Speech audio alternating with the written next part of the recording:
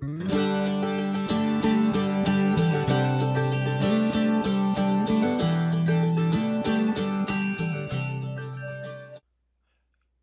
Excel and Word have long offered users the ability to add comments to documents.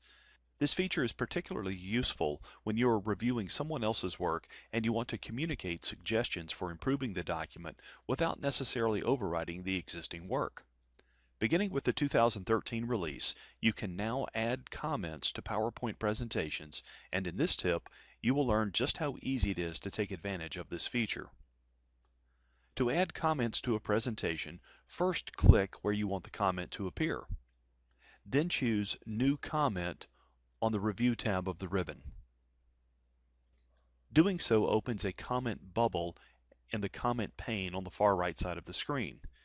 In the comment bubble, or balloon, simply enter the comment.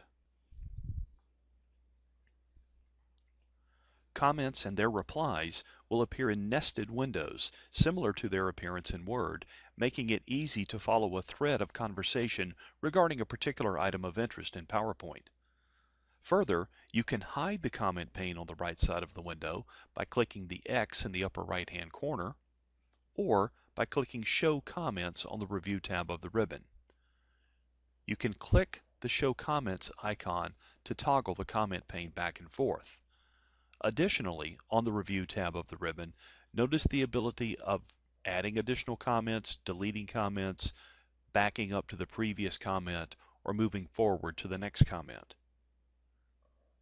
You also have those same navigation capabilities from within the comment pane on the right side of the window.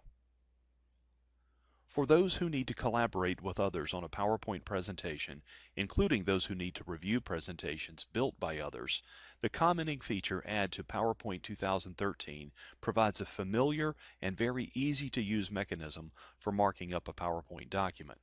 As you upgrade to Office 2013, be sure to take advantage of this tool. On behalf of everyone at K2 Enterprises, thanks for taking time to watch this video tip. For more information on the training courses we offer, please visit our website at www.k2e.com.